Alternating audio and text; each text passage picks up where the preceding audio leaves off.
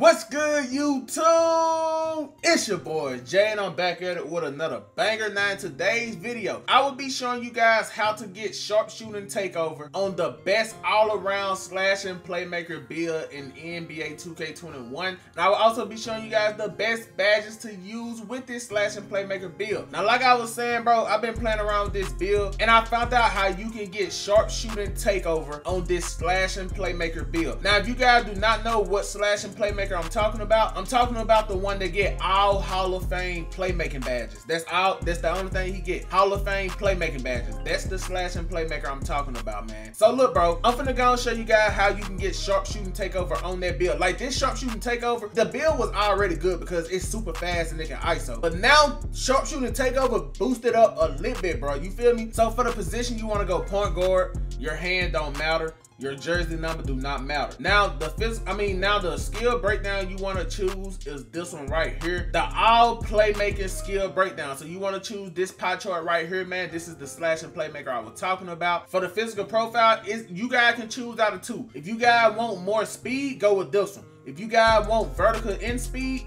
go with this one. You feel me? As you guys see, the speed went down a little bit, but you got more vertical. So it's really what you want. Do you want less speed and higher vertical, or higher speed and less vertical? Me, I don't care about the vertical, man. It's all about speed with this build. So I'm gonna go and choose the very first one. Now you guys gotta pay attention and see what I'm doing, man, because if you mess up, if you put one upgrade where it don't supposed to be, you would not be able to get sharpshooting takeover, bro. So please just watch everything I'm doing and you guys will see how to get sharpshooting takeover on this build. So you wanna come down here to shoot it, max out your mid-range, max out your three-pointer, and put your free throw up until you get to 12 shooting upgrades. So put your free throw on 83. Now as you guys see, 12, this is all you need for this build. 12 is all you need. You can get dead eye gold, range extender gold, hot zone hunter gold, and green machine gold. That's all you need, bro. So look, you want to keep your shooting on 12. Now playmaking, you want to put your ball handle to it say 90. All right, so put your ball handle on 90 and then put your pass accuracy on 87. So as you guys see, you will have 23 playmaking upgrades. Now this right here is the only way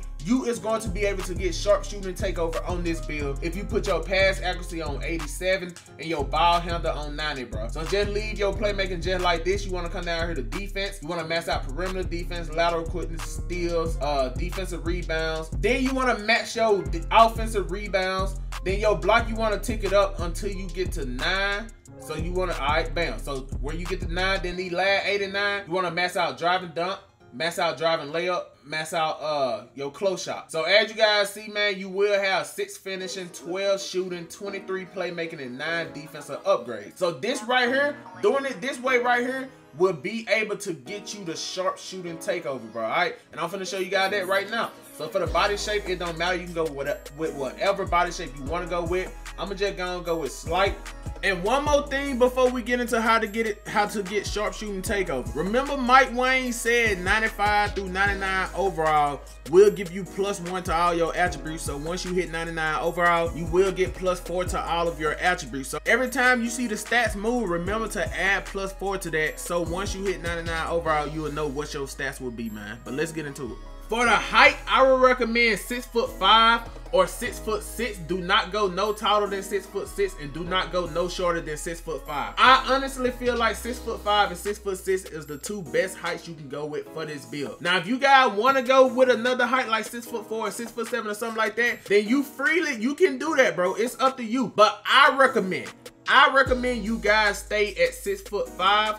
Or you guys can even go up 1 to 6'6". Now it's completely up to you to what you do. But now I'm finna show you guys how to get sharpshooting takeover if you are 6'5". Then I'm gonna show you guys how to get sharpshooting takeover if you are 6'6". So for 6'5", bro, you wanna put your wingspan at 77.9 or 77.0. All right, if you guys go longer than 77.9, you would not be able to get sharpshooting takeover. As you guys see, I went longer than 77.9 and I cannot get sharpshooter takeover. So if you guys go 77.9 and below, you will be able to get the sharpshooting takeover, bro. All right, so as you guys see, 77.0, I can get the takeover. 77.9, I can get the takeover. Anything longer than 77.9, I would not be able to get the takeover, bro. All right, so that's what you want to do if you 6'5". If you decide to go with 6'6", bro, this is what you want to do. You want to put your wingspan at 80.7 or below. Do not go no taller than 80.7 because you will not be able to get the sharpshooting takeover. So as you guys see, I'm gonna leave it at 80.7. I will be able to get the sharpshooting takeover.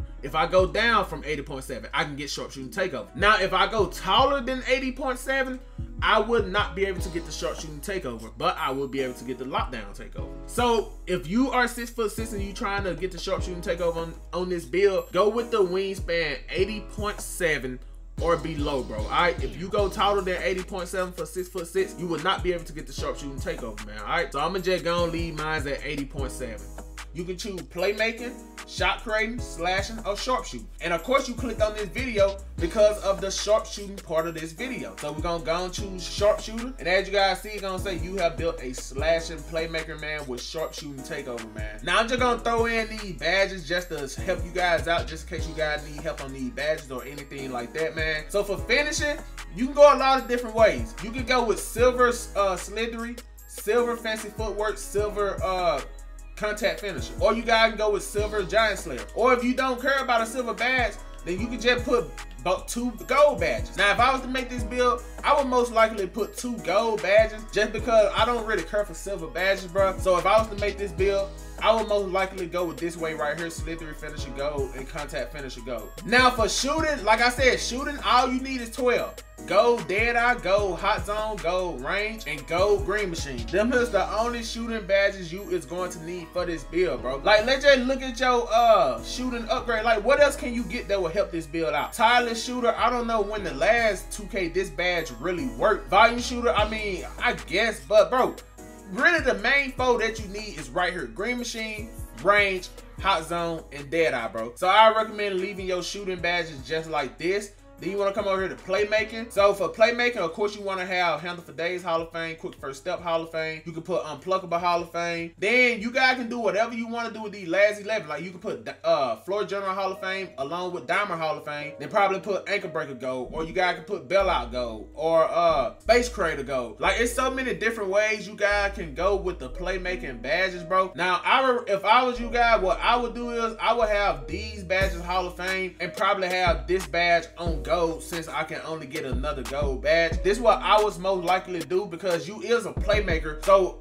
you is a slashing playmaker at that. So you mainly here to, you feel me, control the ball, ISO, make the right play. You feel me? So I feel like Floor General and Diamond is a must for this build. Handle for Days and Quick First Step, them is another must because you're gonna be having the ball majority of the time. So that where Handle for Days come in at. Quick First Step so you can be even faster with the ball, and Unpluckable so you can't get ripped, and Bailout just in case you get into a jump shot and they get out there fast or something like that, then you can pass out of the jump shot, bro. So I recommend having playmaking like that. Now last but not least, man, we got defense. So for defense, you want to have Clamps gold. All right, you want to put this gold. Then you want to have Intimidator on like silver, or you guys can go with gold if you want to. Me, I would most likely go with silver because I really feel like they're gonna patch this badge, bro, because it was so OP last year, and I feel like they're gonna bring the badge down just to, like, they're gonna tone it down, bro. So I feel like this ain't gonna be the same Intimidator we know from NBA 2K20. So I recommend you having this badge on silver. Then with the last 4, you can put gold Interceptor, and then you can probably put like bronze Chase Down or something like that. Now I would not recommend Pick Dodger unless we know it really worked, bro. Because in the I don't know the last 2K that Pick Dodger really worked, man. You feel me? But back to Chase Down artists, if this badge is anything like NBA 2K20, then all you need this badge on is bronze, and you will unlock the Chase Down animations. So if this badge is like it is in 2K20, all you need this badge on is bronze, and then you would like attempt to get Chase Down blocks. You feel me? So look, man, like I said, if you want to go with Pick Dodger or something like that, or even Pick Pocket, you can go with whatever defensive badges you want to. Me, if I was to make this build, I would go gold Interceptor, silver Intimidator,